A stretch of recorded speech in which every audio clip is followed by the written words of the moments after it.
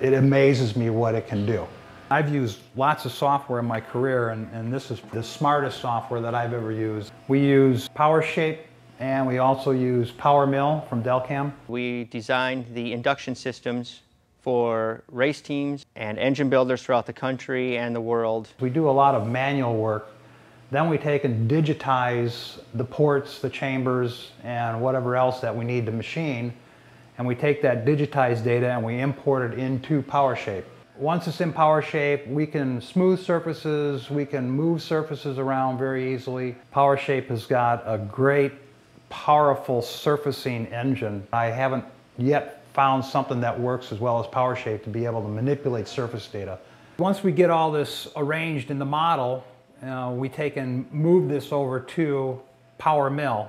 The reason we chose Delcam's PowerMILL is the fact that they have a very powerful automatic porting routine. You can see that it's keeping that edge of the tool in contact with the port itself as opposed with the tip of the tool. Cutting on the side of the tool gives you a much better tool finish.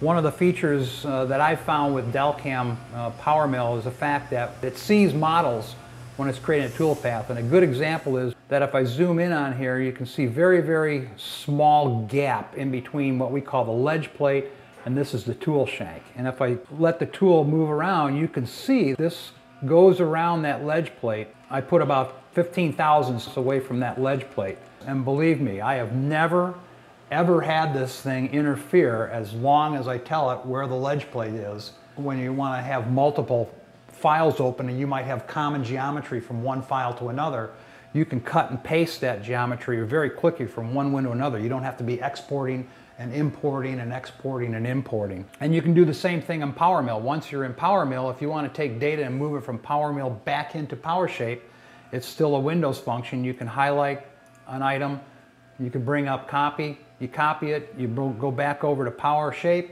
and you paste it right into PowerSHAPE. So it's transparent between the two products. This software, again, amazes me, and I've worked with probably 5 or 6 different CAM products over my career since about 1970. I don't have any problem putting one of these in the machines, and I can be confident that it'll cut the port correctly the first time.